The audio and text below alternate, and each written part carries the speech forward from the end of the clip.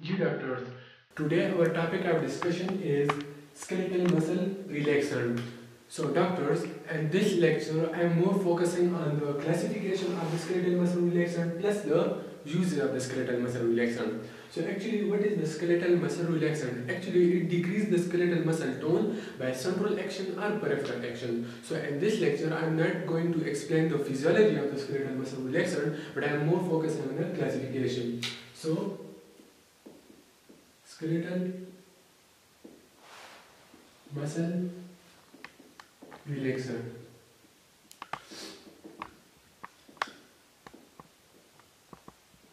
That is being classified into central muscle relaxant and peripheral muscle relaxant. So we said the skeletal muscle relaxant broadly classified into the central muscle relaxant and peripheral muscle relaxant. So how to recall the drugs that are coming under the class of the central muscle relaxant? For that we have a track that is CMR. That is being shown over here, CMR. So the drugs that are coming under the class of central muscle relaxant, for that we have a track that is CMR. So from the C we have a corisoprodol and chlorixozone, and from the M we have a methocarbamol and mephensin. Where R stand for the receptor acting drugs increases the gamma RJ transmission. So in this class we have two important drugs that are basically benzodiazepines and baclofen. So it is worth noting the drugs that are coming under the class of the central muscle relaxant. For that we have a drug that is CMR. So from the C it stands for the corisoprodol and chlorixozone. From the M we have methocarbamol and mephensin, where R stands for the receptor acting drugs increases the GABA-ergic transmission. So in the category of this we have two important types of drugs, that is benzodiazepine plus baclofen. So this is all about the central muscle relaxant. But now if we see the peripheral muscle relaxant, the peripheral muscle relaxant is being broadly classified into two types: drugs acting upon the neuromuscular junction. The drug that act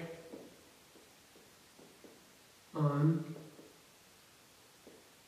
skeletal muscle directly. So it is worth repeating, the peripheral muscle relaxant broadly classified into drugs that acting upon the neuromuscular junction, and the other category we have a drug that act on skeletal muscle directly. So in this class we have only drug that is basically dantrolene. So the dantrolene is the only drug that is coming under the class of the peripheral muscle relaxant that act on skeletal muscle directly. Now if we see the drugs that acting upon the neuromuscular junction, so it is being broadly classified into three categories. The drugs acting upon the neuromuscular junction classified into three categories, that is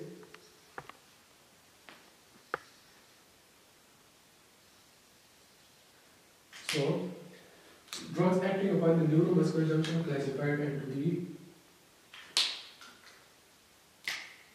depolarizing blockers,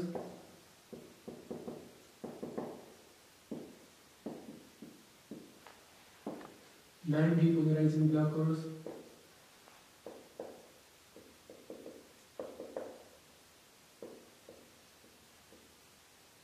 and others. So we said that the drug acting upon the neuromuscular junction broadly classified into three important types of classification, that is depolarizing blockers, the non-depolarizing blockers, and the category of other. So in the category of other, we have only drug that is botulinum toxin A. Botulinum toxin A. Now for the depolarizing blockers, we have a mnemonic that is SD. S stands for the succinylcholine, D stands for the decamethonium. Now if we talk about non-depolarizing blockers, this non-depolarizing blockers is being classified into three further types, that is short-acting, intermediate acting,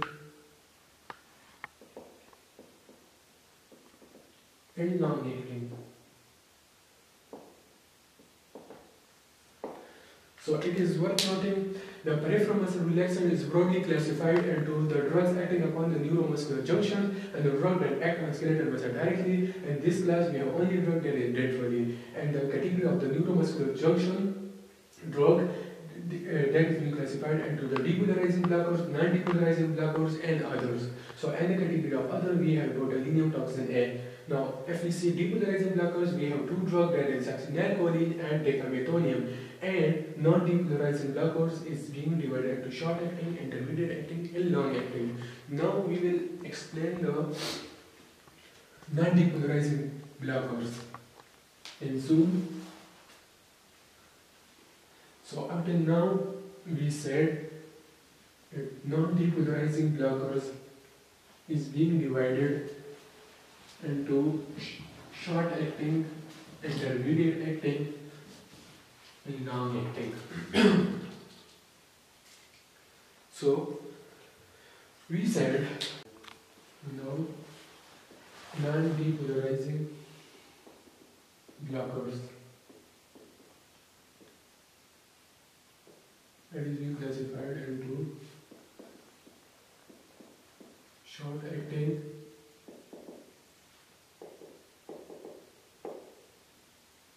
intermediate acting,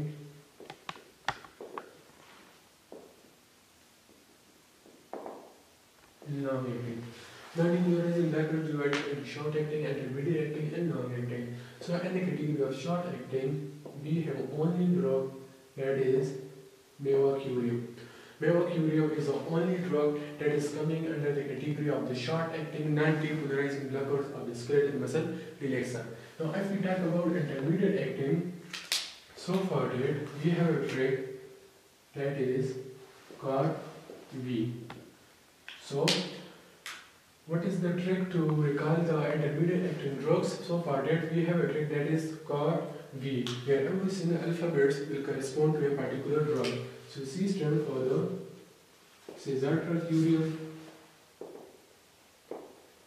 A stands for the atracurium, R stands for rapacuronium plus rocuronium, where B stands for the vicuronium. So what is the drugs that is coming under the class of intermediate acting drugs? That is C, A, R, and V, where C stands for the cisatracurium, A for atracurium, R stands for rapacuronium plus rocuronium, where V stands for the vicuronium. And at the last, we have a long-acting drugs. For that, we have a mnemonic that is DP, DP, like display. So for this, we have a TTC drug and doxycurium, and P stands for the pipecuronium